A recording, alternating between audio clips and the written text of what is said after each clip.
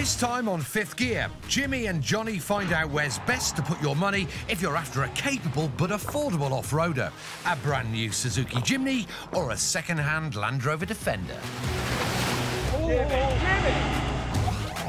We get a first look and drive of the latest addition to the luxury crossover market, the Lexus UX. Should Jaguar, BMW and Mercedes be worried? It does go where you point it. I get exclusive access to two of the most famous names in British motorsport. Brabham in their BT62 supercar and a deserted Silverstone. It's quite the combination. I just love it! Vicky compares three second-hand off-road legends to see which gives you the most bang for your buck. Use the performance of that V8 to propel you forwards with a lovely noise. And it's the battle of the pocket rockets as the new Suzuki Swift Sport and VW Up GTI go head-to-head. I reckon it's going to be a bit spicy, actually. Quite good fun. Now, if you've got around 20 grand to spend on a utilitarian 4x4, then the second-hand Land Rover Defender has always been the one to buy. But now, there's a simple off-roader that costs about the same, the new Suzuki Jimny. Can the budget Japanese underdog match the famous workhorse ability of the Defender? Well, I found the perfect pair of 4x4 fans. We're going to find out. I am a Land Rover nut. I've actually owned 4 of these back-to-back, and this particular one, it's mine. I, on the other hand, want to champion this, the Suzuki Jimny, and this new version here is the first brand new car I've actually spent my own real money on. So we're going to do 3 tests to see whether the pocket-sized Suzuki really can stand alongside the established 4x4 king. Let's do this. Yeah, little versus large, absolutely. We're starting with a gentle drive around the quiet streets of Bedfordshire, looking at comfort, build and drive quality. And me and my Land Rover are up first. You are now sat in automotive royalty. They've been building this since 1948 and it hasn't really changed. Yeah, it looks very dated and the ergonomics could do with a tweak. People were obviously a lot shorter in the olden days. What do you think? This is it. That is it. That is you. OK, well, that right knee is already chafing on that. This left knee is touching it. It's hugely flawed. It is. As standard, they don't come with a radio, which is why you've got some aftermarket nonsense in it. And it has a warning light. It's from a Rover 800. And that stalk is from like a Marina. Yeah. Do you know what they're from? They're from a Defender. No, they're from a Rover SD1. Yeah, they are, yeah. It's a hand-built car, Johnny. It is a hand-built car. So, it's been cobbled together and it's quite an uncomfortable ride, especially if you're over 6 feet tall. It doesn't seem to have much going on under the bonnet either. So what are we talking in terms of performance? 0 to 60 in 14.7 seconds. Oh, that doesn't sound brilliant now that you've said it out loud. Top speed, 81 miles an hour. 81? 80. I reckon that the only way I'm going to win Johnny around is by letting him get behind the wheel of my pride and joy. Those interior door handles, they're off something old and British. Crikey, the brakes aren't very good, are they? MPG, actually. Can we talk about that? I'd rather we didn't. Yes, OK, I admit that with an average of 28 miles per gallon, Defenders have a bit of a thirst. But after a few miles, I think Johnny's starting to warm to it. Do you know what I am enjoying driving this? Yeah? I am. See, the awkwardness. What is it characterful? It is character building. What is charming is it is a classic car that you can drive every day. I'm not going to lie, it's better than I thought. But when it comes to road driving, I think my Suzuki will have the edge. Let Jimmy meet Jimny. 87-mile top speed. So it's a little bit faster than your DEF. There's no escaping the fact that this accelerates faster, is newer, isn't cobbled together out of random bits, and has some nice in-car features, like heated seats, which I wanted to show off to Jimmy. Have you... Where is it? You have to find it. Oh, it's here. You have it's to there. find it. It might be 7 years younger than my Defender, but it's still not without its flaws. What was that I just heard? That was the engine. It was 102 PS, screeching. Is that going to stop? That's it, we're in final drive now. It's 4,000 RPM at 60. Have you ever taken yours on the motorway? Yeah, it's a commitment. I'm not going to lie, it's a little bit of a commitment. So after an hour cruising around, what will Jimmy think of the Jimny? Johnny, Yeah. the noise that... What, the engine? With that horrendous noise, what's Yeah. this doing a 0 to 60 in? About 12 seconds. All right, so it's faster. Faster. Brakes are sharp. Brakes are very sharp, thanks for that. Yeah. So, first impressions are done. It's time to find out which of our 4x4s has won the first round. OK, braking. Oh, way sharper. I mean, this doesn't barely have brakes. No, vague as hell. Then we've got handling. I would say this is more comfortable. It's a smoother ride. Yeah. Daily use, that is way better. Yes. The underdog, 1. The icon, 0. Join us later to find out how our off-roaders deal with a towing challenge, something a workhorse 4x4 should take in its stride.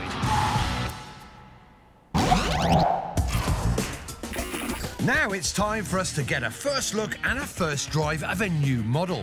Yes, it's the 5th gear team test. Today, the team tested the all-new Lexus UX.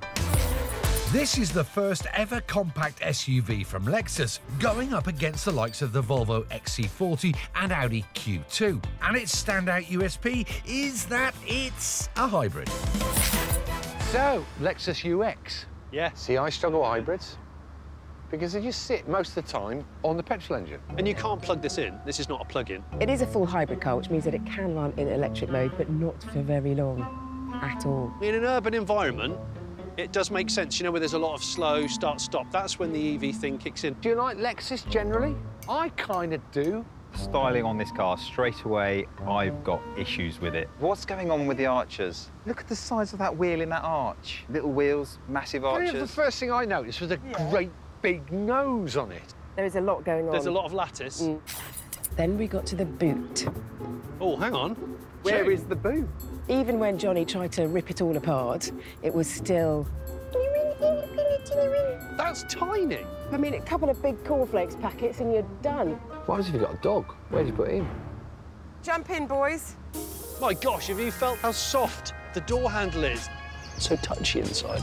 I'm just stroking the centre console. It's so damn soft. It's Oh, lovely. this is gorgeous. Can I bring up the colour? What do we think about the red? Love it. Yeah, I like it. I don't like it's what, oxblood do they call I'm it? feeling like Spider-Man back here. So the interior's on point, but how does the 2-litre engine and hybrid system perform, combined with a continuously variable transmission, aka a CVT gearbox? The first thing I notice is that I feel the clutch is slipping, but it's not. It's a CVT. CVT. Yeah. It's weird. So basically, it's one gear and it just sort of expands with your Expands. speed. It sounds like the car's hurting, getting Yeah, hurt. it doesn't sound like it's healthy. The gearbox has got a strange feeling to it. You know, the revs don't go in a linear way to speed. Right, here we go. So now I'm in electric only now, on blue. You've probably done some serious charging from downhill regen. So this is just for city use only. I think think the it's EV is for congestion and cities, yeah. Now we're taking it to the cobbles to see if the chassis suspension and build quality live up to the legendary Lexus standard. This is amazing. Do you think this is amazing over here? The suspension arms will be having a hell right now. This is beautifully, It is. beautifully That's cushioned. impressive. Very quiet. Very, very quiet. Can we hear any squeaks? And you know what? It's very good, this. Slight squeak. What's that? Oh, I thought it was my right knee. Well done, Lexus. This is good, Yeah. this. Now, the UX's chief engineer reckons it can match the performance and agility of a regular hatchback. So I've got hold of this basic 150 horsepower Vauxhall Astra, and we're going to do a time lap in each car. 3, 2, 1. Gosh, he's flying. Okay, the clock started. Oh, I can't believe you didn't flip on it, man. Oh, you fighter. That is absolutely shifting. You know, a bit of a skin then. Oh, your fighter going a bit quick, man. Here he comes, here he comes, here he comes. Oh, we're rushing to the edge. Oh, okay. And relax. 47, 47. 47, Can you see it in the sun? So let's see how the Lexus with its 178 horsepower compares. It's going to be quicker. You reckon? Here we go. No cheaty. Stop, watch on. Oh, I didn't actually. Now it's gone past. It's got nowhere near the grip. Whereas the Astra was ready to pounce out of the corners, this is just sort of slugging out of the corners. He's quieter now than he was before. Yeah, it's less dramatic, Yes. but it does go where you point it. It remains pretty level, doesn't it? It's not a massive amount of body roll. This isn't looking pretty, is it? Oh, I don't know, actually. It's looking actually quite close. Oh, you're afraid of the edge. He's hanging on for a lot Grundle. more and he's noise. not going to make it. It's close, it's close, it's close, it's close. 49.42. 49.42.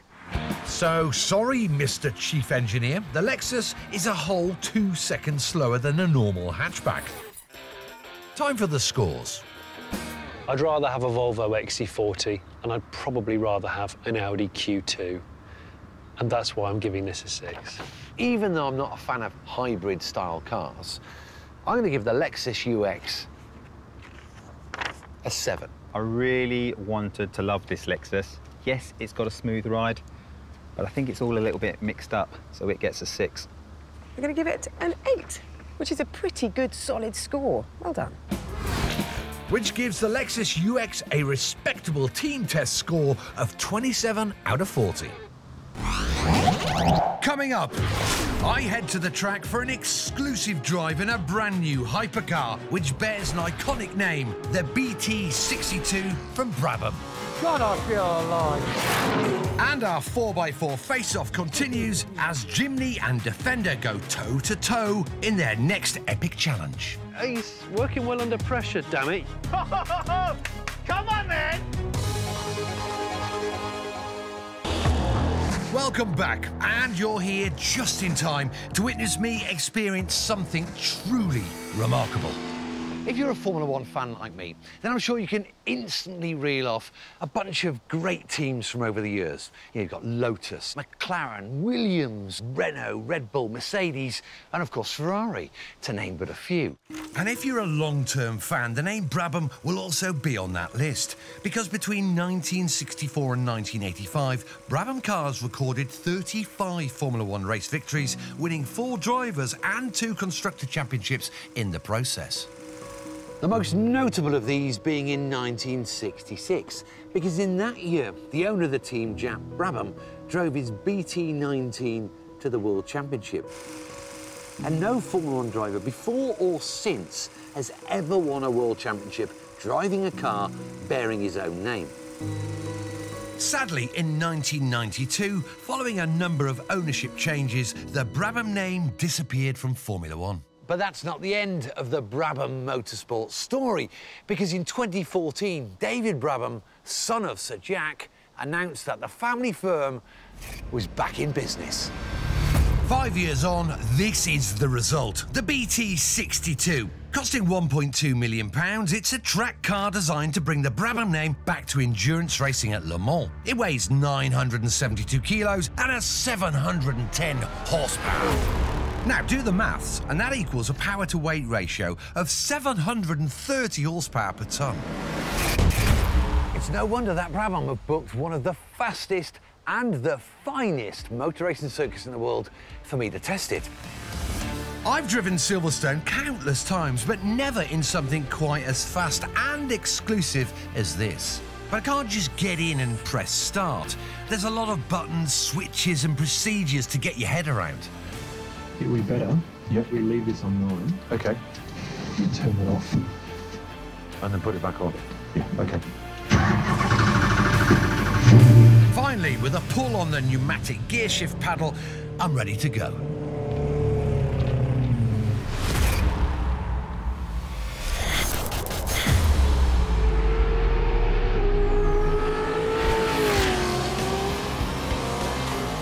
Wow! Twice as quick! 710 horsepower! Phenomenal grip! I mean, it's a serious thing. The first car to be produced by David's Brabham Automotive is powered by their own 5.4-litre V8 engine. Absolutely epic!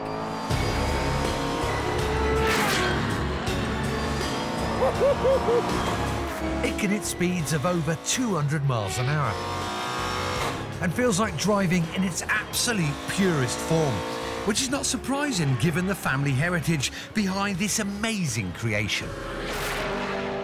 Myself and my brothers would race, and our sons have been racing, so the generations have kept going, but the name has sort of been out of the limelight for quite some time. I thought I had to do something, and that's been a bit of a journey to where we got to today, that's for sure. It's a pure track-focused car. Yeah. It's got phenomenal traction, and the braking capability with the carbon brakes, ABS, and 1,200 kilos of downforce. So when you come off the corner, you're going to feel it. And it's this colossal downforce from the airflow over and under the car and onto components like the rear wing that increases the vertical force on the tyre, virtually gluing the car to the track. In theory, it'll stick to the roof of a tunnel. You can drive it upside down. Ah, it's just wonderful.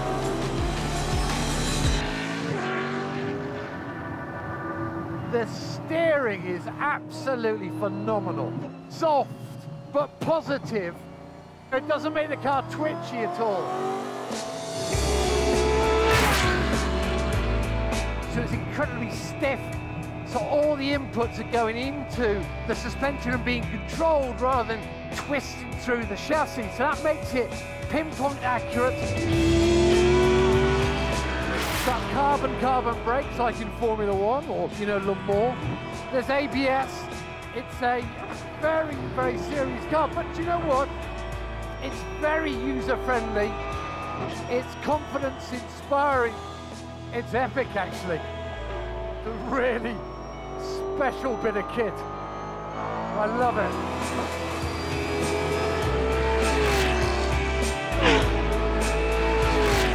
Brabhams say they'll be entering the BT62 in the new hypercar class at Le Mans in 2021.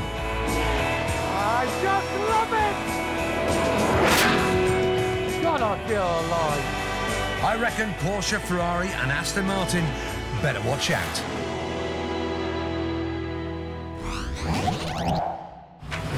Welcome back to our 4x4 Smackdown, where Jimmy and I are finding out what to do if you've got 20 grand lying around and need an affordable off-roader that can actually do some grunt work along with the school run. I reckon the Land Rover is the benchmark, a global veteran of war zones, jungles and deserts. While I'm on the side of the smaller but brand new Suzuki Jimny, which is proving so popular there's a 1-year waiting list. And so far it's the Japanese contender which has the edge, as it's the better car on the road with sharper brakes, more comfort, and it feels like it was designed this century. But now we're moving firmly into proper 4x4 territory and testing one of the key skills, towing. No room for Chelsea tractors here, they must be capable of real work. In order to be a good towing car, yes, you might need grunt, but you also need manoeuvrability and visibility. And that's why I've put a horse box on the back of your Defender. And I've devised what is known as an auto test. Expansive tarmac, many cones. You're going to start there where those cones are, slalom in and out of those cones onto the 4 cones together. 2 revolutions. You're going to reverse the rig into the faux garage area and then make a mad dash for the finish line, which is that line there. Johnny may think it's all about agility, but I'm convinced that my Defender's brute strength is going to clinch me a well-easy victory. This test is all about pulling power or torque, and I've got 359 Newton meters of the stuff, compared to Johnny Smith's weedy 130. This test is over before it's begun. Come on then, Johnny!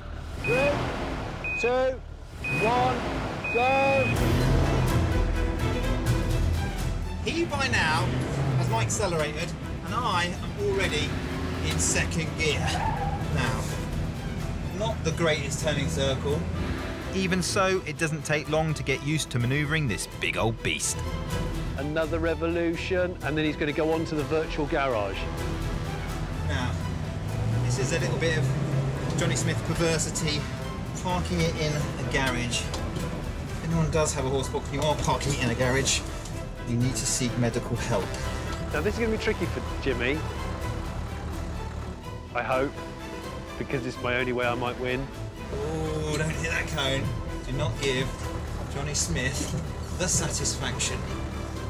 It's looking all right, to be fair. He's working well under pressure, damn it, you ex-soldier, you. We are in the garage. To the line. Let's have some talk. Second gear, come on, all the way. And stop. What's he got? What's he got? The 80 stopwatch never lies. 1 minute 14 seconds. Not too shabby. Come on then! Ooh. That garage is not fair. I can't see! I know you go. You did better than I thought, actually. 1 minute 14, that sounds a bit good. This is a good car, Johnny. I've been trying to tell you. Yeah. It's got character and it goes. Yeah, it does go, actually. The grunt is there. Now it's time to see how my Jimny compared. It might not be all talk, but it does have some good things going for it. The Jimny is narrower and shorter. 15 centimetres narrower than the Defender and half a metre shorter. Oh, I've also got pretty good rear visibility. So that's a good thing, right? 3, 2, 1. Right, prepare yourself for some serious boredom, because that is going to take him a very long time. Come on, Jim, you can do this. You're a giant killer, man. You're a giant killer. Oh, you naughty. I'm feeling the back shimmy right out. I'm clearly much more nimble around the turns. Time for a quick reverse park, and I'll have this all sewn up. He's jackknifed it. He's jackknifed it. Oh, I've overcooked that one. An absolute flute. That's horrible to see. That is horrible to see. All that visibility. Can't quite see.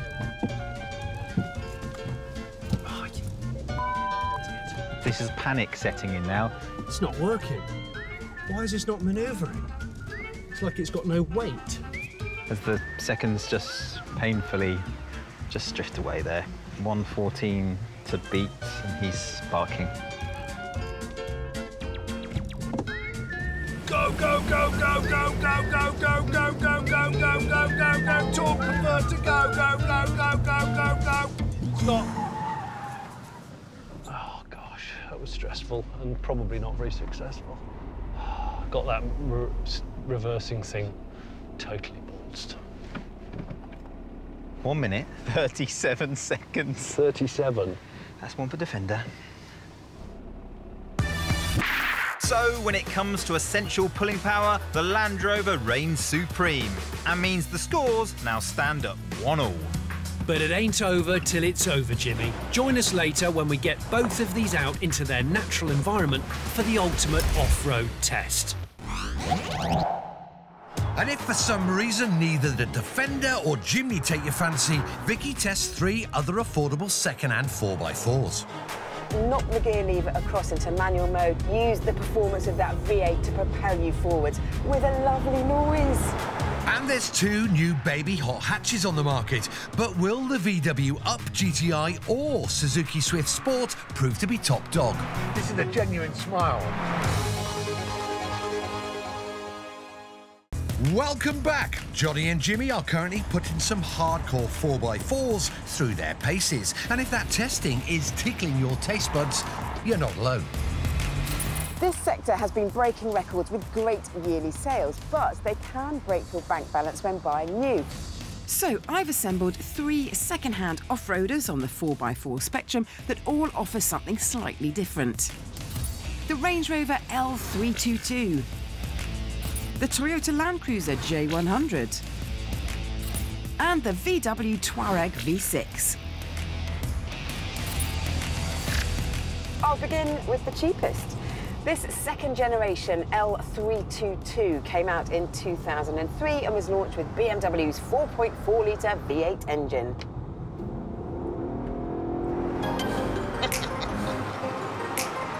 A naturally aspirated successor to BMW's M60 engine, the 8 cylinders offered up by this particular model produce 285 horsepower that will get you to 62 in a shade under 9 seconds.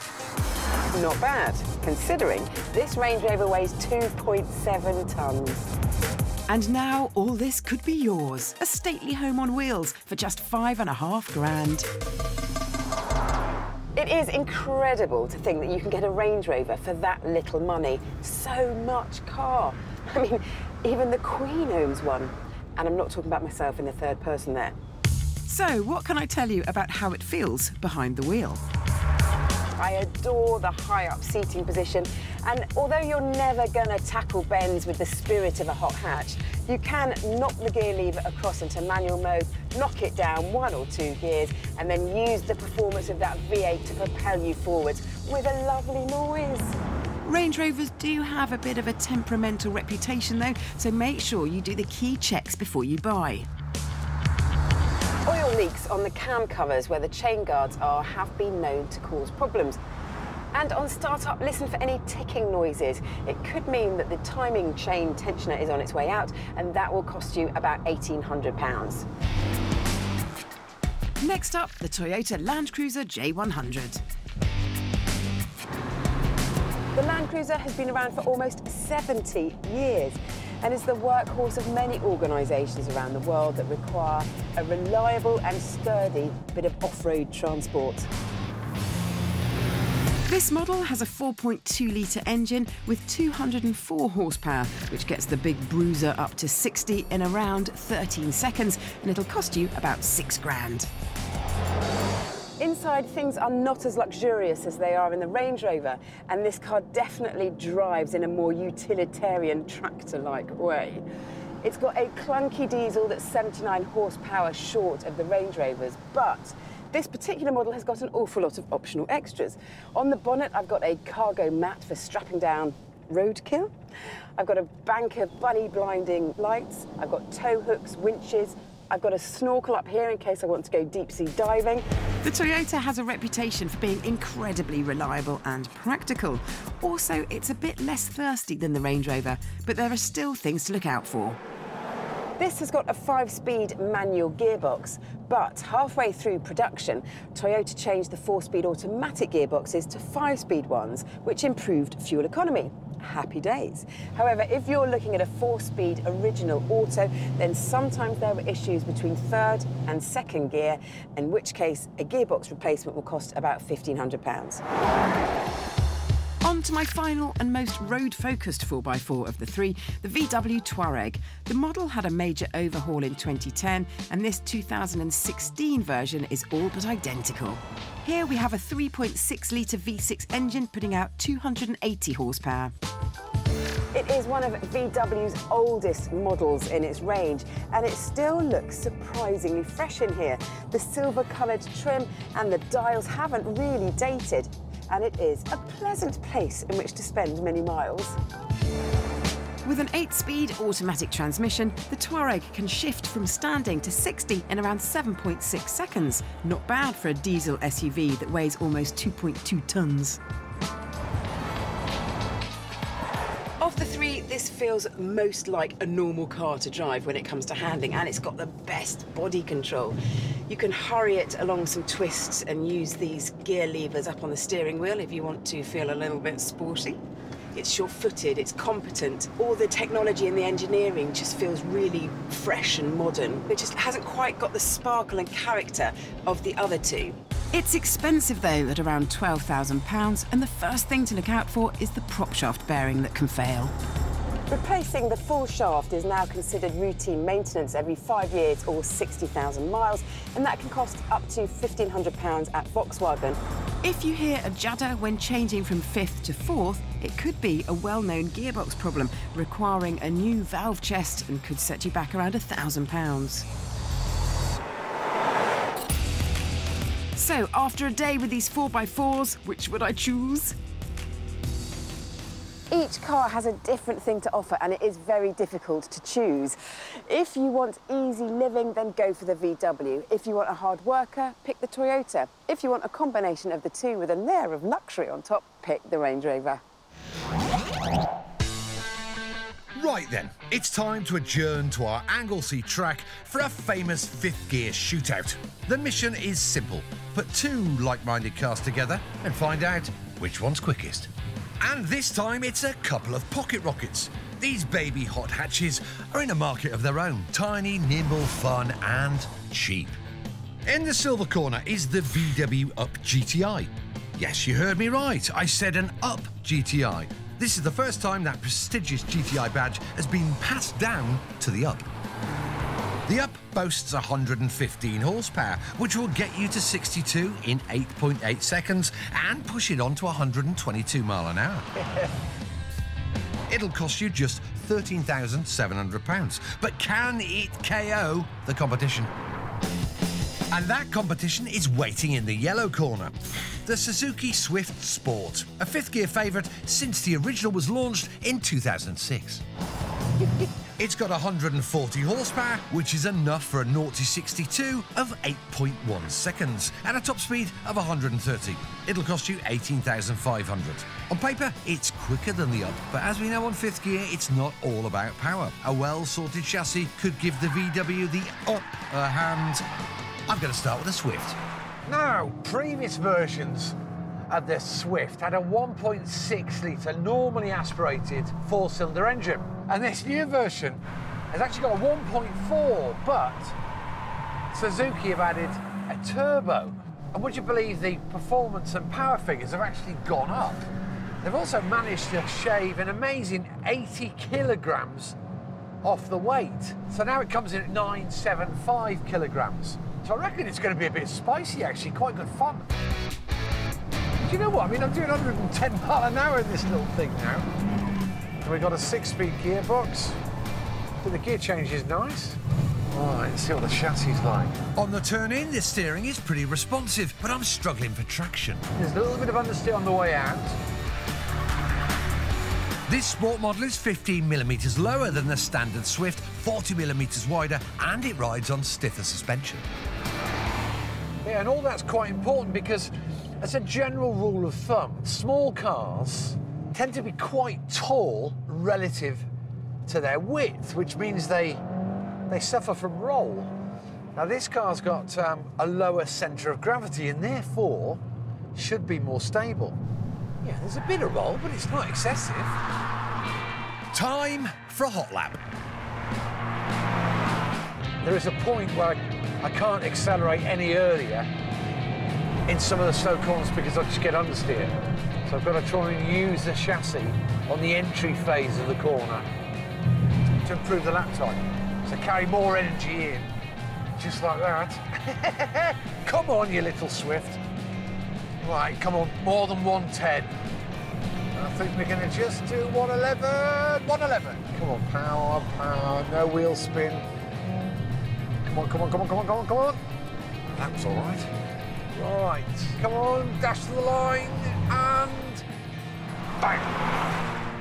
The nippy little Swift crosses the line in 1 minute 25 seconds. Let's see what the VW Up GTI can bring to the table.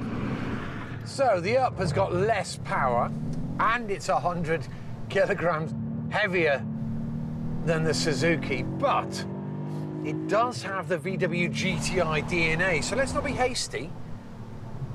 I mean, you can feel it's got less power for sure, but the chassis is better, much more grip, although it has got traction control, which I just simply cannot find a button to turn it off, because it does keep interrupting my progress and changing the attitude of the car.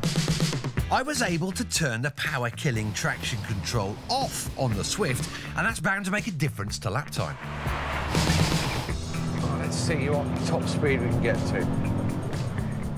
We're almost 8 miles an hour slower at the same point than we were in the Suzuki. Yeah, this has, without doubt, got a much more quality feel to it. You know, it feels like it's better engineered. Steering's more precise. Yeah, it probably rolls about the same sort of amount, considering it's only got a 1-litre engine. You know what, it's pretty good. But can it match the lap time of the Swift? Time for a quick...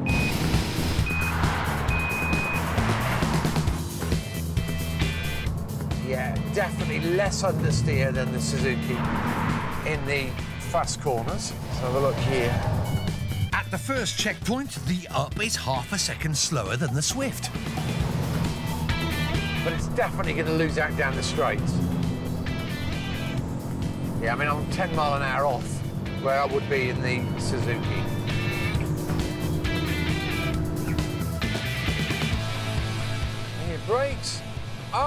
quite as sharp as the Swift, but they have got a nicer feel. Come on, it's going to be close, but I reckon the Suzuki's going to have it. And by the second checkpoint, the Up is 1.5 seconds behind. 2 more corners to go. Let's have a look. Get in here quick.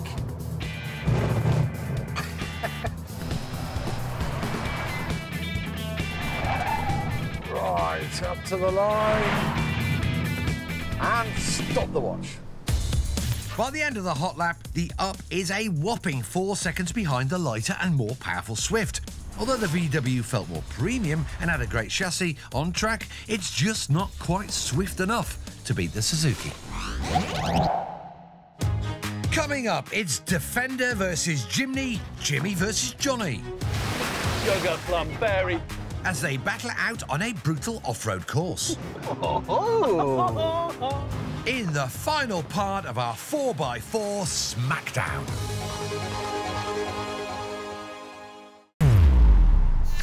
It's the final of our 4x4 face-off, where we're doing all we can to decide the best off-roader to go for on a budget of about 20 grand. A Land Rover Defender circa 2011. Or a brand new Suzuki Jimny. So far, the Suzuki's impressed on the open road, while Jimmy proved it's the Defender that has all the moves when it comes to grunt and agility. But now it's the part we've both been waiting for. The ultimate test of an off-roader. A custom-built 4x4 playground which boasts muddy hills, log rolls, ditches and lakes. It's a rugged test that'll decide once and for all which is best. First up, I'm taking Johnny out in the Defender. So Johnny, I've got 6 forward gears and a reverse gear. I've also got high and low ratio, and I can lock my disc, making sure I get all the power I need to my wheels when I need it. I'm still in high range. Yeah. I'm off the throttle completely and I'm just using a little bit of brake. The gearbox has both high and low ratios, which means it can use lower gearing for better off-road ability. Yeah, that's good. It's not breaking a sweat. We're not even sweating, Johnny. No, I am. It's not. I am. So let's have a little feel of the suspension. Here we go. Yeah. Oh, my knee. Do you like that? My knee did and everything else did. Oh, you starting to feel friendly now. So you're just getting the feel of it now. I'm going to go low range now. Okay. I'm not going to lock my disc because we're just going to ease ourselves nice and gently over this. These move. Yeah, these are. So we're going over loose. Ooh. Oh. Now we just lost traction for the first time. I'm going to wind the window down and have a gander. Hang on, I'm backing up. impressed. I'm just going to touch that now. Are you ready? Yeah, your mud flaps are dragging. Oh, yeah. Oh, we are getting movement. This is impressive. Oh, you haven't ground out. So on the Defender, I've got 315 millimetres of clearance. Yeah. I've got a 51-degree approach angle, and I can wade in half a metre, 50 millimetres, comfortably. I reckon without really worrying about it. We're going to go faster windscreen wipers. Show's come in, but get third gear, and then you've got Jimmy! I thought we were going to kiss the trees. Obviously, the Defender makes easy work of the piddly puddles, but when it comes to the more serious business of wading through larger bodies of water, best err on the side of caution. What do you reckon? I don't really know how deep that is. There's one way off-roaders check how deep things are. Like a plank of wood and a dipstick. Get out. Sometimes you've got to get a bit hands-on and trousers off. Don't make this weird. You're actually going to take your clothes off. Some things have to be done. Oh, seriously. Seriously? That's quite deep. What are you thinking? I'm thinking it's going to be fine. Yeah? Get back in the car. And we're just going to ease it in, Johnny. This feels deeper than it ought to. Water's coming in. Water's coming in. It's a Land Rover. Look at this. Beautiful. Enjoy the view. I mean, we've got a little bit of water in here. It's coming in through the tailgate. It's coming out the doors. Just open the... I mean, it's just a touch of water, Johnny. It's so romantic. It's a proper off-roader, I keep telling you. That was impressive, that was deep. Come on, let's go and get the Jimny. All right. I've got to admit, the Defender's dealt with the off-road course impressively, but I'm pretty confident that my more diminutive Jimny can hold its own, even with Jimmy drying out his wet pants on my heated seats. I'm not even breaking a sweat, obviously. So we're in four-wheel drive. Bear in mind, this is an auto. I would have liked a manual. The one I bought is a manual, and it's a nice box too. Yeah, we've got a button here, which is descent control. So I guess I can just deploy that. I can turn traction off if I want. Just gonna let off and creep the auto. See what it does. Feels like I'm going too quick. Yeah, it was fasted. Can you see it's using the ABS? Yeah, no, it's just using the ABS. Can you hear it? But yeah. Pulsing away. Yeah. Should I stay in normal? Tell you what, Johnny, you're driving. Oh, I'll leave it. You've primed me. Oh! Oh! Ow! Yeah, I just went over a little hot. The rest of it's absolutely fine. See, that's actually good. I'm going to put it in low now. Yeah. Yeah? Yeah. Yeah. Like the Defender, this gearbox comes with selectable low range for maximum off-road performance. Lower gearing mode gives me more low-speed torque for better pulling power on steep climbs and loose surfaces. And you're happy with this now, Johnny, because I don't mind. You can bow out at any moment. No, I'm gonna do this. I'm gonna do it nice and slow. You can admit defeat. Oh, she's creeping along. Oh, Oh, hello. it's a beautiful thing. Hello. I didn't hear any scrape. We've got automatic windscreen wipers. Let's see what happens here. There we go. Oh, yeah. Oh, I had to smash the wipers on. Did you? Yeah, because I didn't believe them. No. I'm starting to feel this car, Johnny.